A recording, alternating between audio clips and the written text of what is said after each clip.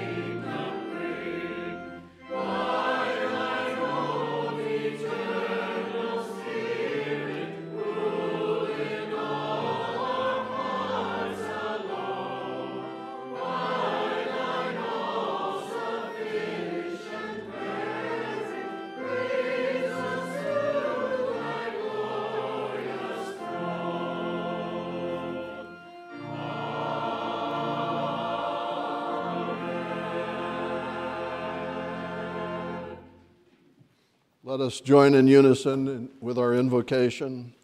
Today, O God, we are united in our presence, in the fellowship of your Son, Jesus. And though we come from many different places and come with many different needs, we know that you will pour out your blessing so that as we leave, we may leave with the consciousness that we have met you today. For this we praise you.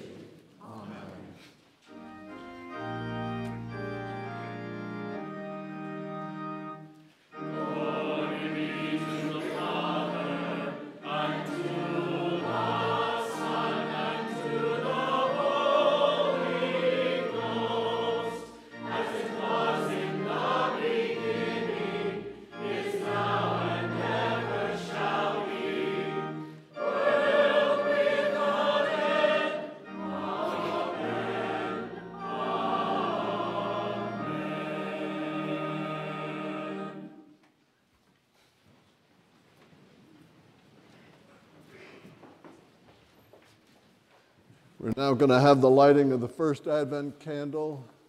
Dwight, is he here? Here he comes.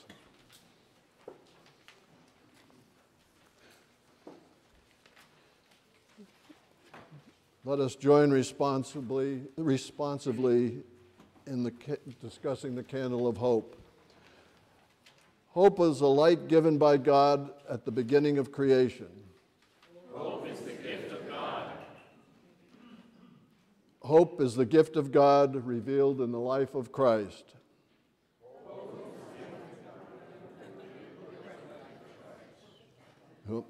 Hope is a light given by God, the Son of God, the Son of Mary. Source of light, shine in our lives, in your world, we do know. Amen. Let us sing together as we light the Advent candle of hope.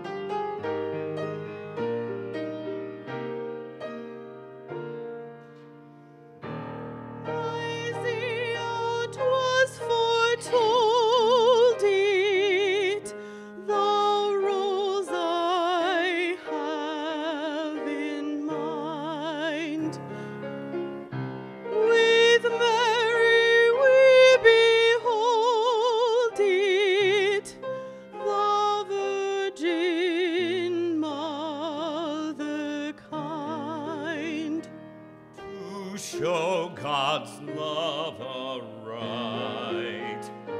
She bore to us a Savior when half spent was the night. His flower whose fragrance tender with sweetness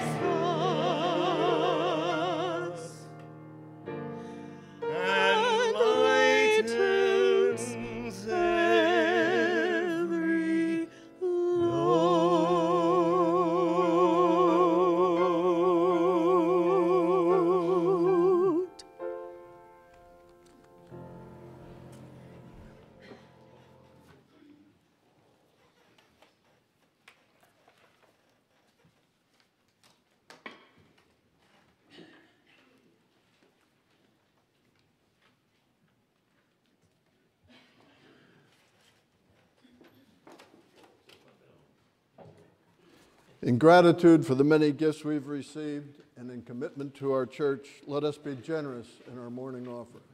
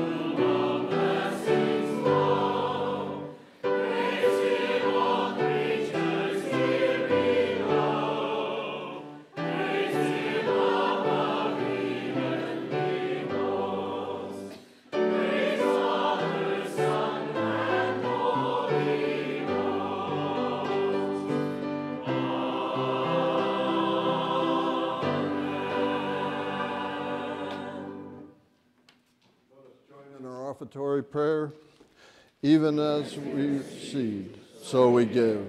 Bless, O Lord, these gifts, those who give them, and that for which it's intended. Amen.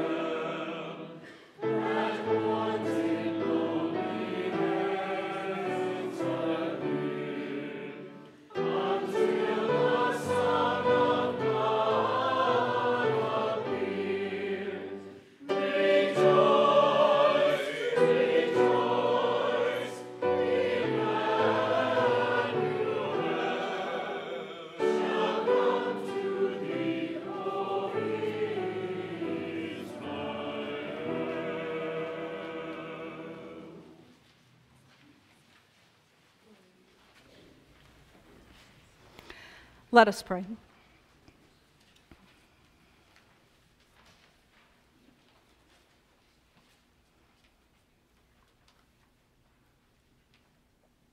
God of our beginning and our end, we confess to you that we live in a world that desperately needs your mercy.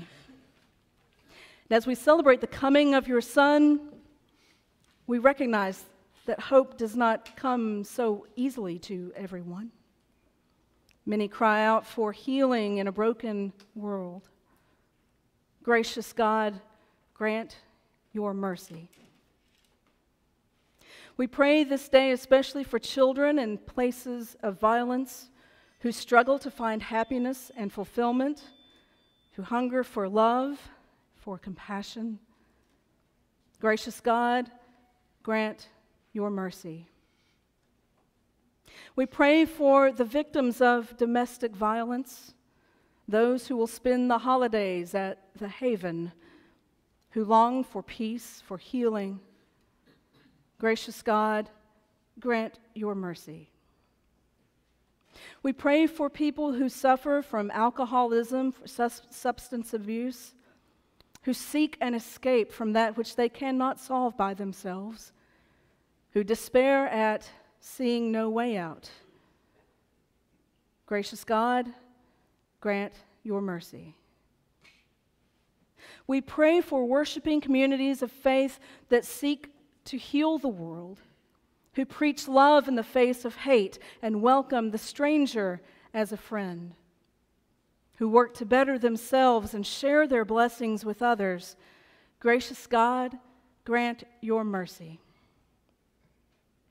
We pray for those dear to us who struggle with cancer, other illnesses, who desire comfort in the face of pain, who wait for healing and peace. Gracious God, grant your mercy. We pray for those who grieve, who have lost children or parents or other loved ones, who find the holidays a difficult time. Gracious God, grant your mercy. And now we pray for those we lift to you in our silence.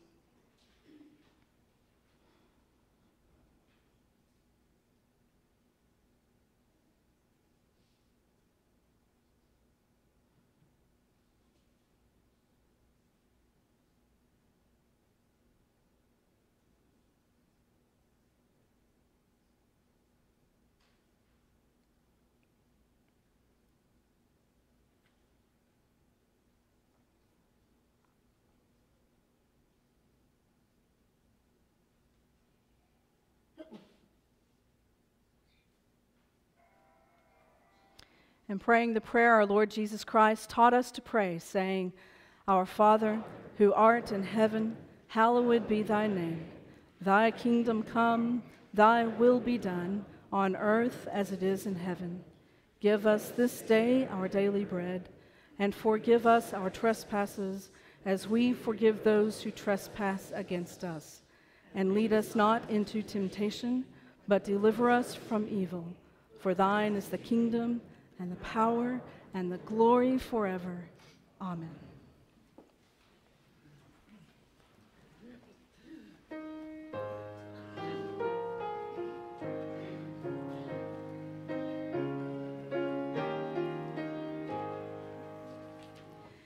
It came upon a midnight wind, that glorious song of old, from angels bending near the earth to touch their hearts of gold.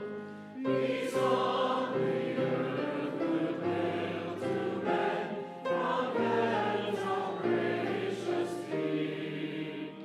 Oh,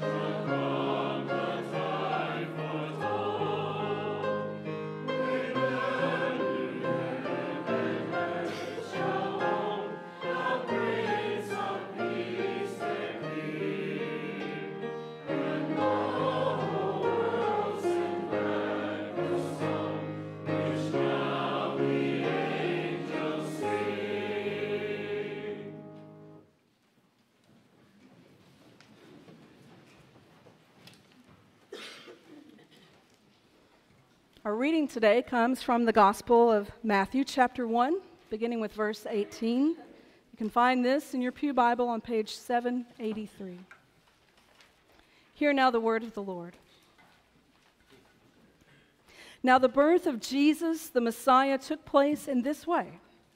When his mother Mary had been engaged to Joseph, but before they lived together, she was found to be with child from the Holy Spirit. Her husband Joseph, being a righteous man and unwilling to expose her to public disgrace, planned to dismiss her quietly. But just when he had resolved to do this, an angel of the Lord appeared to him in a dream and said, "Joseph, son of David, do not be afraid to take Mary as your wife, for the child conceived in her is from the Holy Spirit. She will bear a son, and you are to name him Jesus, for he will save his people from their sins." And all this took place to fulfill what had been spoken by the Lord through the prophet.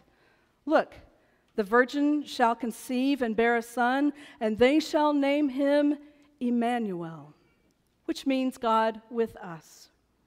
When Joseph awoke from sleep, he did as the angel of the Lord commanded him. He took her as his wife, but had no marital relations with her until she had borne a son, and he named him Jesus.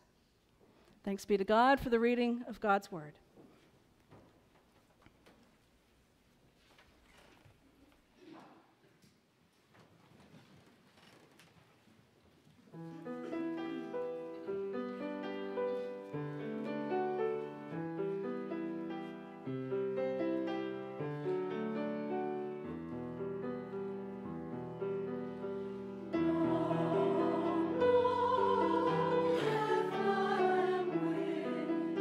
Over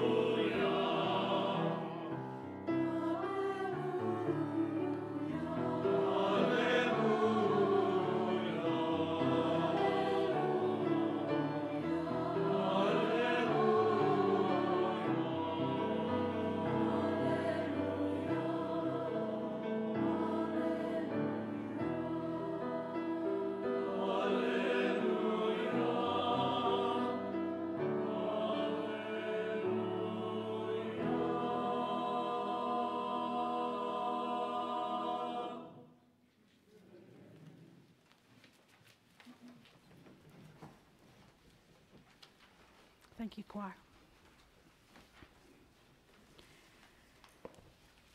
If you don't mind, this morning I was a little rushed. I didn't get a chance to read the paper. So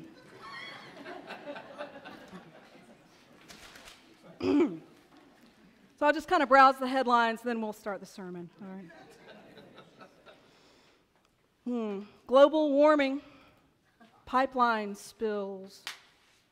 Hey, they caught the one who kills. Opioids, crystal meth. Should we sentence folks to death? Emails, Russia, politics. Rigged, you know the system's fixed. Growing wealth disparity, income inequality, races clash, immigration, border wall between nations. Nazis march and tempers flare. Vote suppression can't be fair. Perverts on the left and right.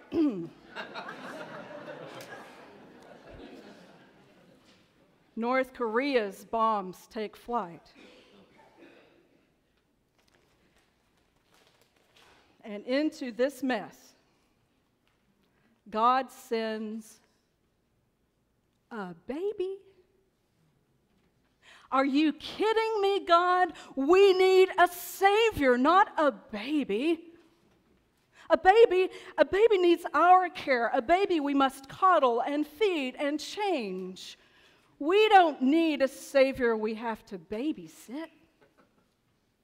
Send a mighty warrior who can just axe off the bad guys.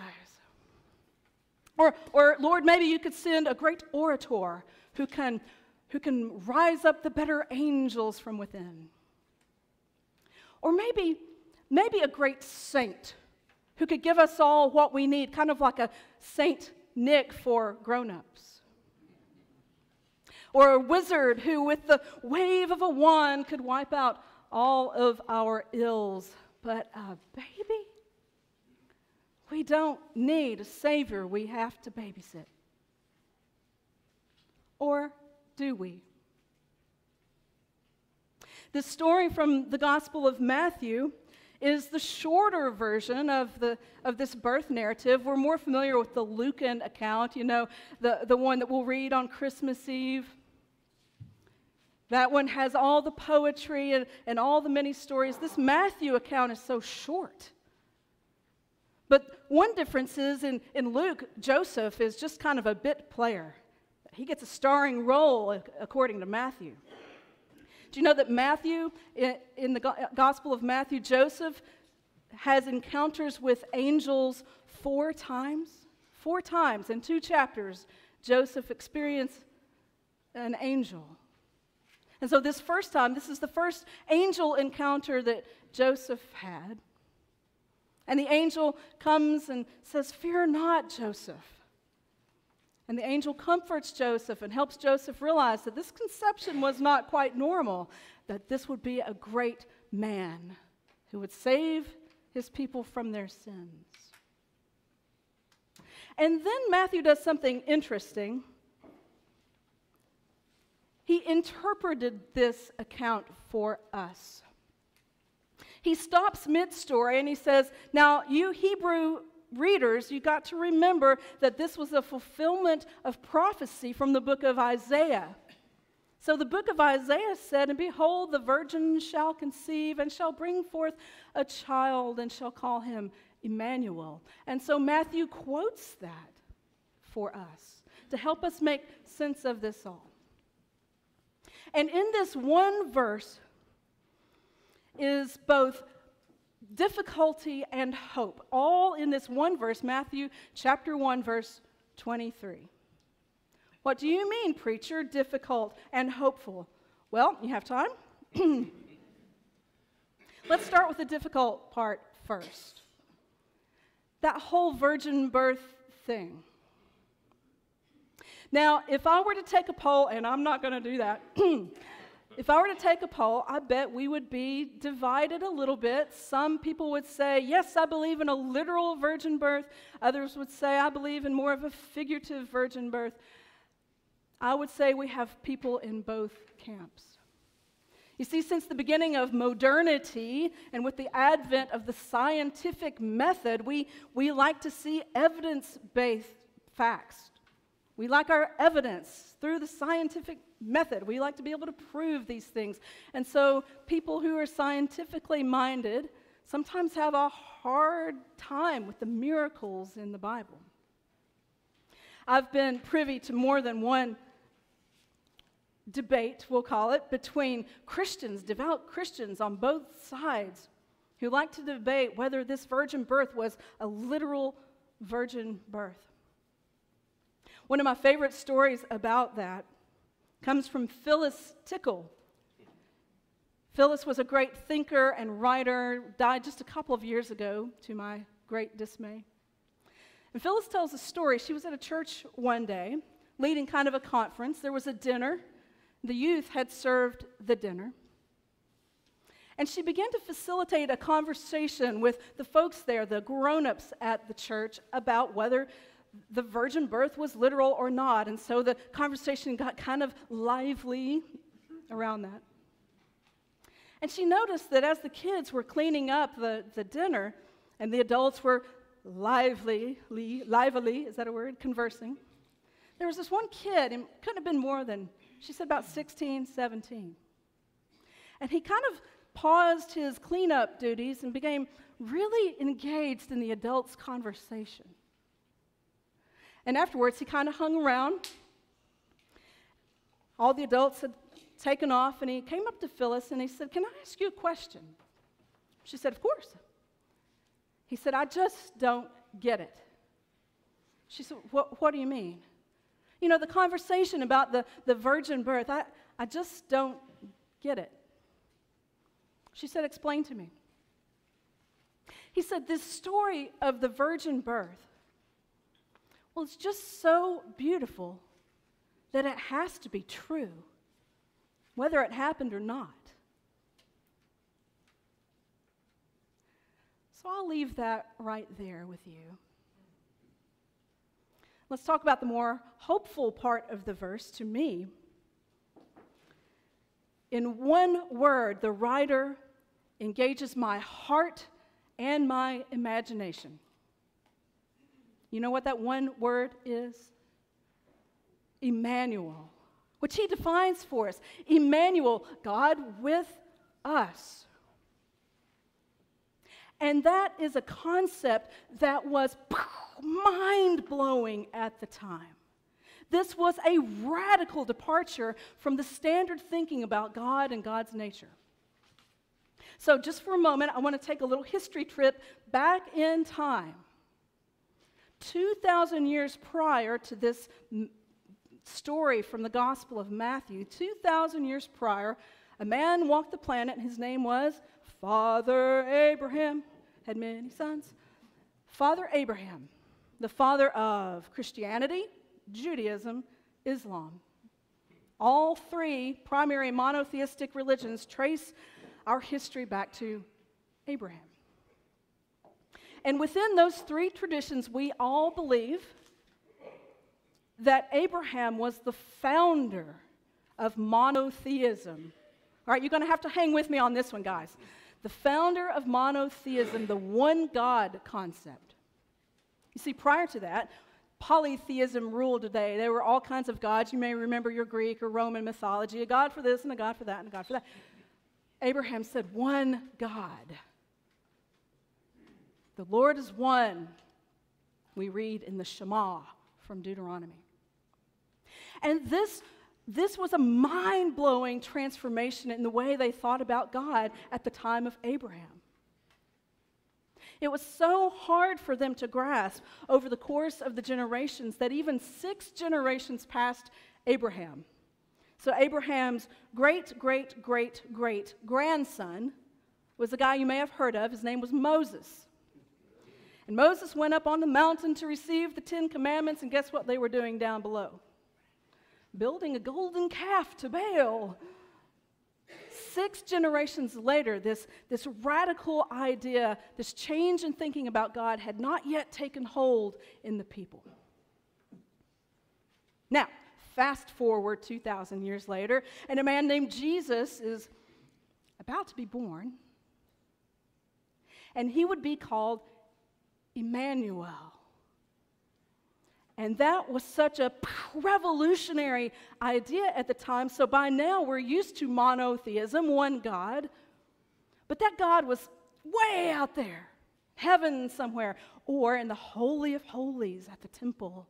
Only the high priest could go in one time a year. So this God with us thing, this was new and difficult for us to grasp. Fast forward 2,000 years past that, to you and me, we're still not there. We're still not there because we still think of God as being out there somewhere beyond. But God is with us. Why does that matter? So what, preacher, blah, blah, blah. Let me tell you what. Just an example from my past, way back when, 100 years ago when I was in seminary. This was a pastoral care class, part of the core curriculum. And I was right out of college, but others there were more seasoned, had been in ministry a while. The conversation turned to when a pastor goes to make a hospital visit. That's a common thing pastors do. And this classmate of mine said, you know, I have so much trouble doing hospital visits. He said, I go to the hospital, and these people are in sometimes deathly ill or in great pain or whatever it may be. He said, and I get the doctors, you know, the doctors can prescribe and diagnose and even do surgery. The nurses can provide care and check blood pressure and do practical things. And I know, you're going to say, well, you offer prayer. I know, I get that. He said, but my prayers feel so impotent sometimes. And I'll never forget what the professor said. Professor said, you bring something the medical professionals can't. By your very presence there, he said, you remind them that God is with them. Never underestimate the power of knowing that God is there. These many years later, I remember that. Emmanuel, God with us. There's a power that produces a peace that passes all understanding. In that one simple truth. God with us. The question is, are we with God?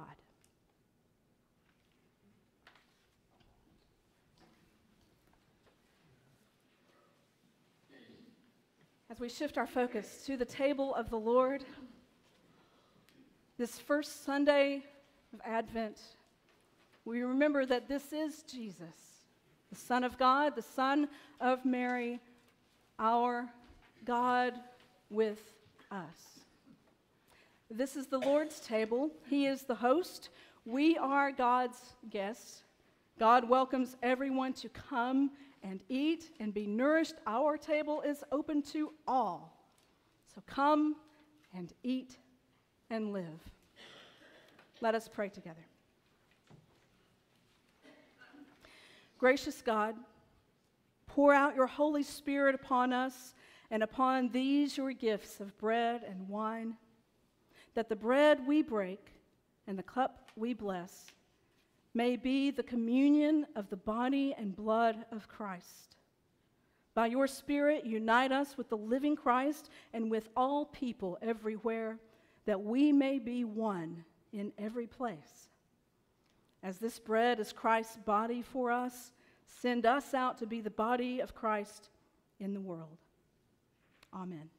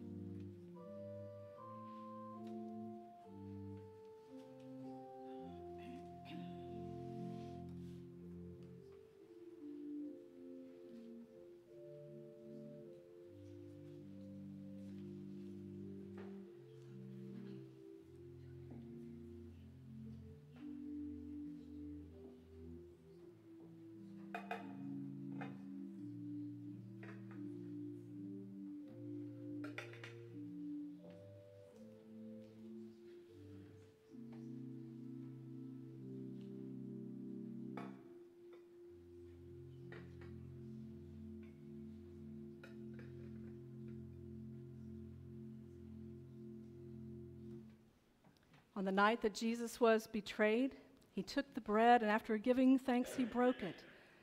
And he offered it to his disciples, saying, "This is my body, broken for you."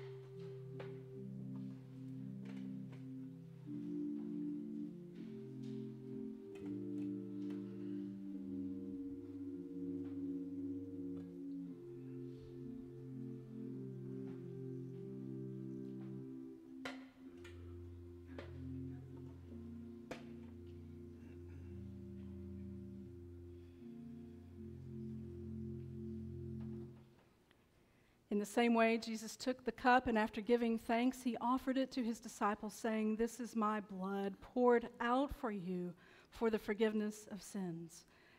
Take this bread, take this cup in remembrance of me."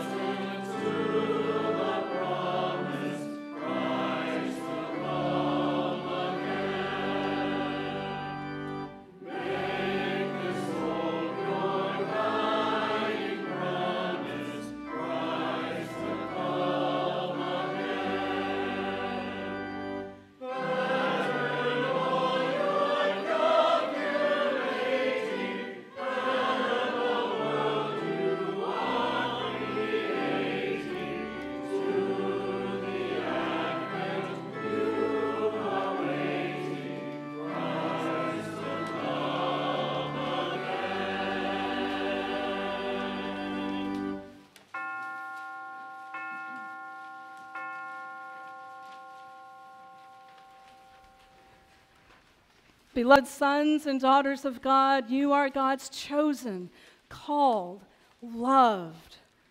Now remember that God is with you. May you be with God, heart, soul, spirit, and mind. Amen.